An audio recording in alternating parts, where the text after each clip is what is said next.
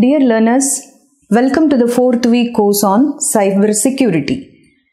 During this week, we are going to discuss about user authentication methods, different user authentication types, biometrics, different types of biometrics, characteristics, applications, biometric systems, their modes of operations, etc. If you look at the major objective of the course, the 4th week provides the information to the learners about the various authentication mechanisms that are available, the importance of different authentication methods, the importance of biometrics, classification of biometrics, applications of biometrics, different modes of operations, evaluation metrics, and finally the categories of biometrics.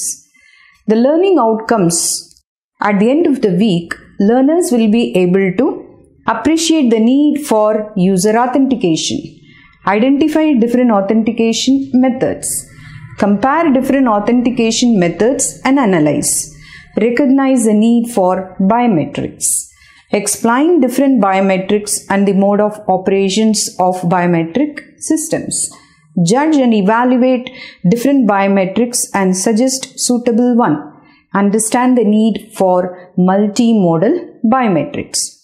If you look at the brief outline and structure of the course, during the first phase, we are going to discuss about the various user authentication methods, different types of user authentication, knowledge-based authentication, token or object-based authentication, biometric-based authentication mechanism, a selection of an authentication method, working of an authentication method, user authentication versus machine authentication, various authentication factors, multi-factor authentication, authorization, modern authentication methods, and finally authentication protocols.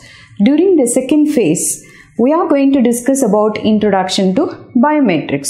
This deals with different types of biometrics, comparison and analysis of different biometrics, analysis of various behavioral biometrics, characteristics of biometrics, applications of biometrics, and next is the biometric systems. Again, introduction to biometric systems, subsystems of biometric systems, operational modes of biometric systems, performance metrics, and finally the different categories of biometric systems, namely unimodal biometrics and multimodal biometrics.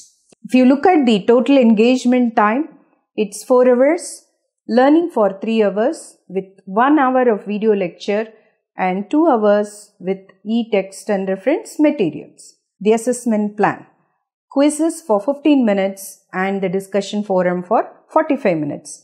Hope to meet you all soon with the week 4 contents. Thank you.